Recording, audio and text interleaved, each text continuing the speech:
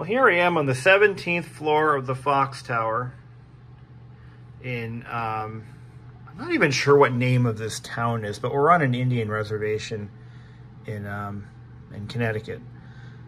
So Foxwoods, wherever, Ledyard, is that what it is? Ledyard? Anyway. What a nice view. So clearly I'm traveling. Well, not really traveling. I'm at a conference. Tomorrow there's a conference that I am attending, a tech conference, and just part of my job. Anyway, so what I'll often do when I'm away from home or I'm traveling or whatever, I'll often carry with me a knock-around laptop if I'm going to be staying overnight or anything like that. And I've always had at least one machine that I could consider expendable, or something that is not my primary workstation or my primary laptop that will still do what I need it to do. In this case, web browsing and, answering emails. I hate doing it on my phone because I don't like, I like a full keyboard. I like a nice big screen and 13-inch. Long story short, this is my knock-around laptop. I just put this one together from new old stock service parts. I'm an Apple service technician. That's my job. That's, well, a very small part of my job, but I am an Apple certified tech, so I have access to all the parts and literature and everything that I need to keep these machines going. And we're at a point right now where I work where we're starting to sunset or end of life these MacBook Airs. And this particular one is the last of an era. This is a 2017 model MacBook Air, and it is a 1.8 dual-core i5 with 8 gigs of RAM. It's the end of an era for Apple.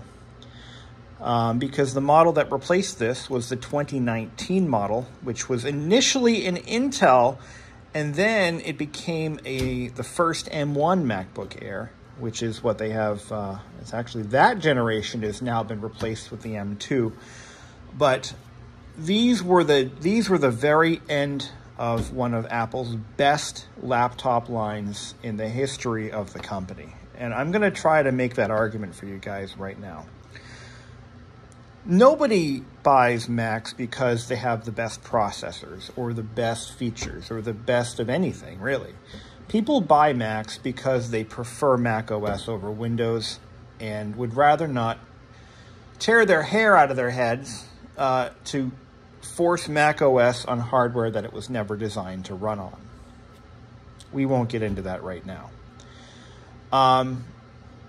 Believe it or not, for my personal use, I can get by with Microsoft Windows. I could probably get by with Linux. But nothing runs iMovie quite like Mac OS, and I use iMovie to edit all of my videos, which is why I made the switch and I made it initially in 2008 when I started doing YouTube, and then I tried to go back to Windows and tried about 4 different basic low-end video editors, and none of them could compare to iMovie. So that's why I bought the M2 Mac Mini for my home office. At work, we're mostly tri-platform. Well, we are tri-platform. We have Google Chrome devices, which have their place in technology, in the tech realm, tech space. We have a dwindling number of Microsoft Windows 10 machines, which are, again, they have their place in the market. And then we have a bulk of our fleet is all MacBooks, MacBook Pros and MacBook Airs. As a service technician, I'm responsible for all of it. I think at my last count, we had around 4,000 devices, and I'm the only tech. Guess where I spend most of my time fixing? Windows, Chromebooks. MacBooks, not so much. they're bulletproof, or they were. Well, the MacBook Air anyway.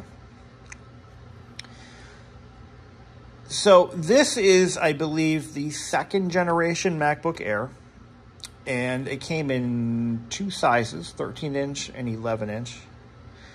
And we started buying the 13-inch models in 2014, and there was a bit of a glitch in the matrix for Apple. They don't usually do this. This is very rare for them.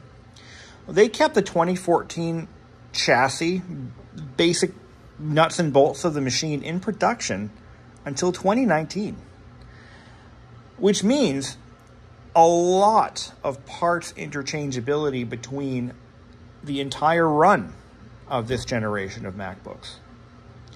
That doesn't always happen. It rarely happens, with a few exceptions.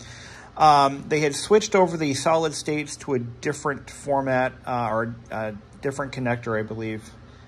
Sometime, I don't remember what year it was, but somewhere in the middle of the production run.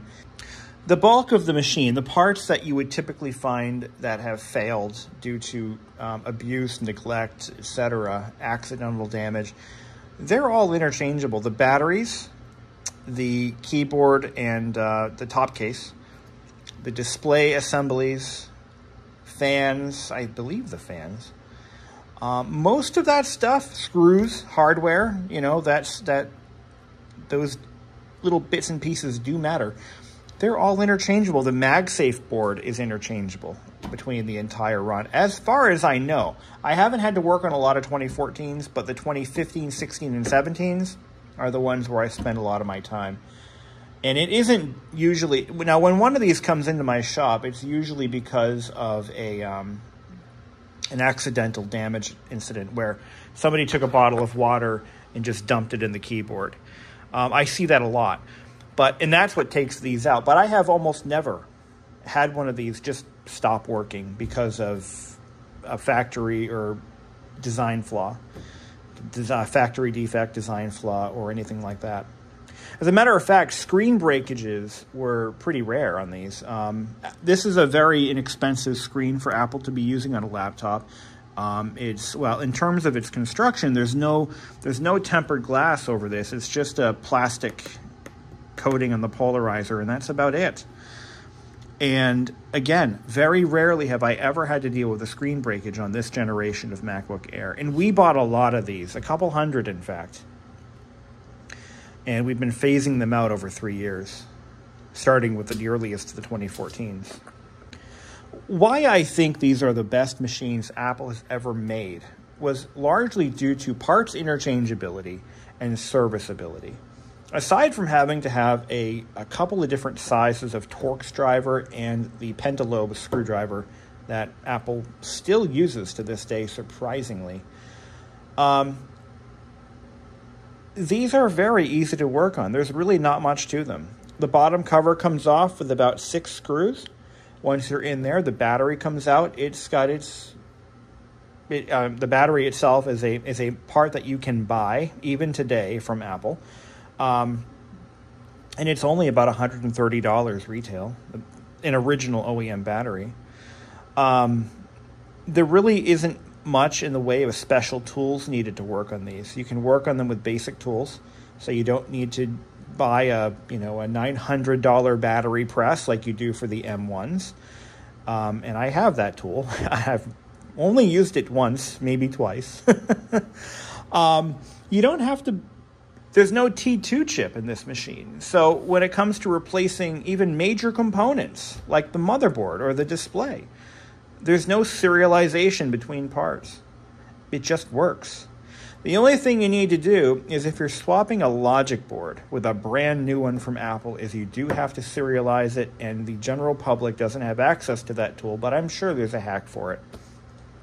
I've never had to look for that hack because I've never needed it. I have access to the correct tools. And not many people off the street are buying brand new service parts for these, which brings me to my next point. So because I service these, and I have since they were first brought into our organization in 2014, I have a backlog. So every year, we would have a little bit of money left over in our budget, so I would use that money to purchase components that I would anticipate needing for the following year. Some of those components I have actually used, and some of them have just been building up in my parts bin. So I generally, so the first batch of components was, I bought a couple of fans, I bought a few of these plastic bars that mount to the back of the screen. The hinge cover, thank you, the hinge covers. I would buy a lot of top case assemblies because we go through a lot of those. I'd buy track pads, and well, it came to a point where we're starting to end of life these machines, and I've got batteries, I had an entire set of keycaps. Apple will sell you an entire set of these keycaps so that you can replace keys individually, or if it's really damaged, you can replace the whole top case. So this machine is one that I had hand selected from our inventory of outgoing machines. This particular one, again, is the end of line, the 2017, the king of the MacBook Airs of this generation. So I bought this one for myself, but I also went ahead and I had a whole bucket of service parts that I needed to use up because otherwise they're going in the trash. So I fixed up a couple of these machines to be like really superior grade. This is one of them. So this one, I've got a brand new battery. I've got all new keycaps. I just picked them off one by one and replaced them with brand new ones. So this keyboard is brand new. This hinge cover is brand new. The cooling fan and the MagSafe board is also brand new. You can see, if you look inside that charging port, there is not a faint hint of discoloration anywhere. Look at that, brand new charge port, USB, and headphone jack. The cable that connects the MagSafe board to the Logic board is also new. I believe all new screws on the bottom of the case. Why? Because why not? Otherwise, those parts are going in the bin, and we're not in a position to sell them off. So, but all the batteries that I had purchased, those are going to be reused in other machines because why not? So I'll prove it to you. Go to System Report and go to Power, Battery. I think I'm on my second or third charge cycle. Here we go. Cycle count 2. Condition normal. Again, you know, these were one of the best machines that Apple has ever made because they were very indestructible. I've seen these come into my shop with corners bent like this at 45-degree angles, and they won't even close.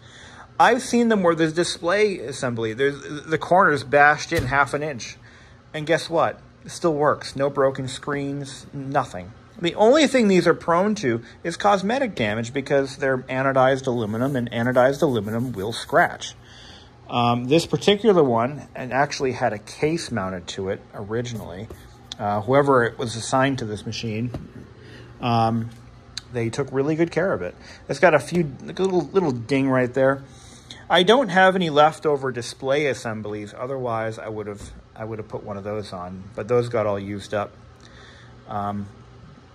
I have had a couple of screen breakages, but they were very few and far between. Why is that so important, though? And why are these better than the new M1s, M2s, and coming up M3 MacBook Airs? Well, because the new machines are stupidly fragile. The new screens are so razor thin. To make these machines even thinner and lighter, Apple sacrificed durability in a big way. The screens on the new MacBook Airs are just stupidly thin, and there is a tempered glass sheet bonded to the panel that cracks with the slightest bit of provocation. I had someone leave a piece of paper in their laptop. Like, imagine if this was just a sheet of paper or 2 sheets with a staple in them. She closed it, cracked the screen. That's a $400 repair. That's my cost. So if you were just a consumer off the street and didn't have Apple Care, that's an expensive repair. I believe the retail on that is like $600. which is dangerously close to the purchase price of an entire machine. Very scary stuff. These cost us around $900 a piece when they were purchased new in this one was 2017 for sure. But the new ones coming off the production line today, they're about $900 or so. It's about the same price, but infinitely more fragile. And I've actually had a couple of the new ones come in with major issues. I've already done a logic board on a brand new machine that was purchased 2 months ago. I've had to do, oh my God, the number of screens that I'm replacing nowadays, now that we have the new MacBook Airs, all the way back to 2019 when that particular basic chassis layout was developed. It's insane. It's insane. But these are great machines. If you get your hands on one, they still have a couple years of service life. Now, they max out on Monterey. So Monterey is it, but you still get security updates for a couple of more years. And Google Chrome still supports it. What more do you need? You know, I mean, it does everything that you really need a Mac to do. And these are very cheap. These are very inexpensive, and they're one of the best laptops for the money, I think. Again, you don't buy a Mac because it can run Call of Duty or whatever game you want to play that week. They're not gaming machines. These are productivity machines, and they really are great at it. As far as, you know, and a little bit of a hindsight in managing a fleet of these, this generation anyway, the batteries on these things are insanely great, as Steve Jobs would say. They do last a long time. And they actually do fail at a nice gradual curve. I mean, all laptops have they're expendable. They have a lifespan. But I'm finding that I'll pull a MacBook Air out of my pile of old MacBook Airs, and I know that battery will probably still go for about an hour or two, as old as these machines are. I figure a brand new battery, these things would go about 7 hours or so, maybe a full work shift on a full charge when they were brand new with battery management enabled. So that is something to really look at when you're looking for a decent knockaround machine in 2023. Price, does the battery work? Does it run the current web browser? All three check. Of course, these do have Bluetooth. They do have Wi-Fi. I'm going to log into my Foxwoods guest room thing here. Let's see if that works. Oh, why did I clicked it off? There we go. And then it'll open up a web browser window. Connect. The wonder of it all. I love these MacBooks. And I'm really going to be sad when the last one leaves the building. I really, really, truly will. You know. And we're getting to that point now.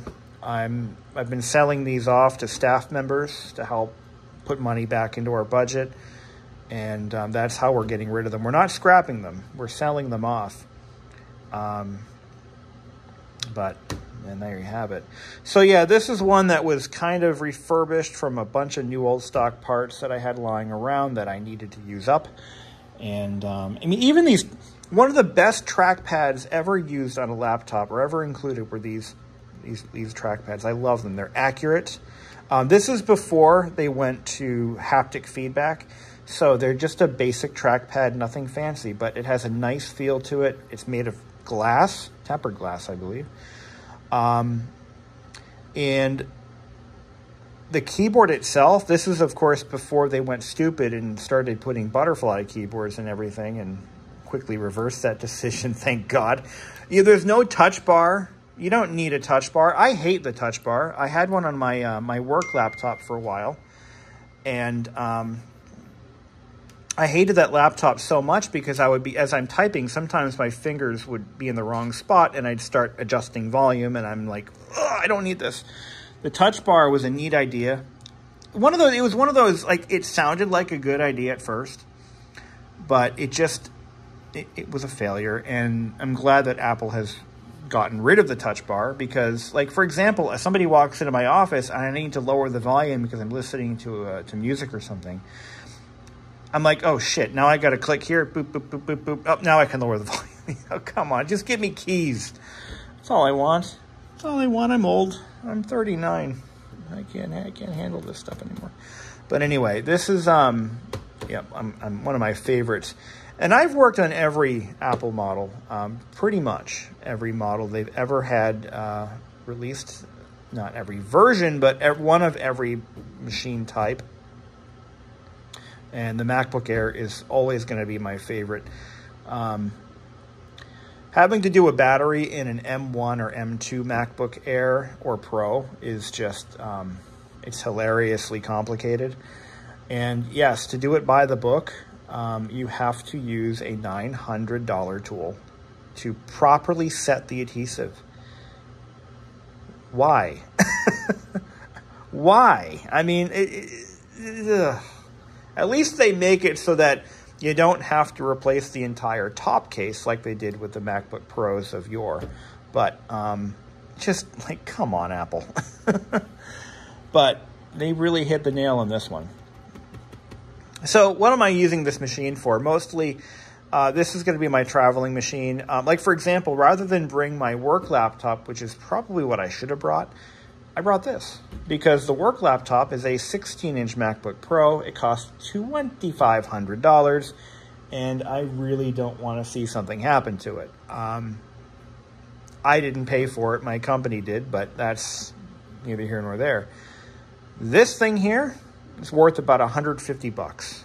If it gets stolen, lost, broken, who gives a flying fuck? There you go. That's pretty much where I'm at. And yet, it still has an illuminated keyboard. I mean, I like it. If I were into gaming, I wouldn't be buying a MacBook Air. I wouldn't be buying a Mac. Just, I mean, two different markets, guys. You know, so I see a lot of comments on my YouTube videos where I'll get a user who says, "Well, Macs suck. I will never buy a Mac. They cost too much." Yep. I get it. Totally. But in terms of as a good work laptop, like something for productivity purposes, I would rather give my users a Mac, even though they cost more, even though they're not as powerful, or they don't have as... All right, I'll give you this. Apple charges too much for RAM, and they charge way too much for storage. They're trying to push their cloud services, their iCloud storage device. Yeah, I don't mean to say that. They're pushing the iCloud storage model. I get it, and they're charging a premium for solid state storage and RAM. Yes, I get that, 100%. I will not argue with you, but it's you get what you get. If you don't like it, buy a PC, buy a Windows machine, see how that works out for you. Or just buy a Windows machine and throw Linux on it. You can do that too. That's the thing you can do. But from a support standpoint, I have almost zero issues with any of our Macs, and we have several hundred of them in deployment right now. That the only thing that I deal with now, and again, kind of backtracking a little bit, is the lack of durability of the modern MacBook screens. They break so damn easily. And yes, they do have failure modes that are ridiculous for their price point.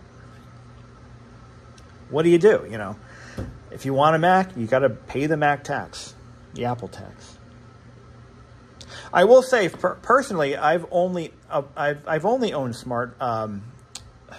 for smartphones. I've only owned iPhones. I've owned like 4 of them. I've never had one break. I've never broken a screen in the 10 years I've been using iPhones. I've never had a problem, not one freaking problem, not one issue, not one bad port, not one problem. They have been absolutely flawless. And I've owned 4 of them. I buy a new one about every 2 years. So do the math, whatever, you figure it out. And yeah, I don't mind paying the extra money for something that works. But macOS is not flawless. I think we know that. I'm not saying it's flawless, but what I'm saying is in terms of being the lesser of three evils, I will take macOS every day. And I will die on that hill. Yes, I will. At my house, I've got a Windows desktop that I use for my live feeds, which I'm now going to be using this because it's more convenient. I can put it anywhere in the house and run a live feed on it. I tried live feeding on my phone and it was a disaster. Just a disaster. It just wasn't, the phone is not a good live feed, like where you can communicate, interact with people, and no thank you. No thank you. But anyway. All right. Well, that's about it for this video. Thank you for watching. And I'm going to continue using macOS. I don't care what you say. Windows 11, though, I haven't really used Windows 11 yet, but I'm sure it's just as wonderful as every version of Windows that came before it. So, and the adoption rate is so bad that there's probably a reason for that. So anyway, y'all have a great one. Here we are in my dad's garage. So let's just see how she performs on a YouTube video. Not bad. You're not going to get full quality, though. Granted, I'm on a public Wi-Fi access point, too, so that's also a thing. But I don't think I can pull 720p out of it. Let's see.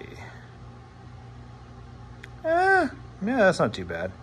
So yeah, we're streaming from a public access point in a hotel, and we're getting 720p. But oh, that's okay. That's that part. So let's try to fast forward a bit. Here, let's just zoom through. That was a little that particular video is really crappy. That cutaway there. That's from a long time ago. Here we go. Yeah, that's not too bad. I mean, come on. Now, for a machine that was designed or released in 2017 with what was then kind of weak specs, I mean, it's better than a Chromebook. I'll give it that. It's better than a Chromebook. But for $150, which is what we're selling these for, that's not bad. That's about what they go for on eBay. So anyway, thanks for watching.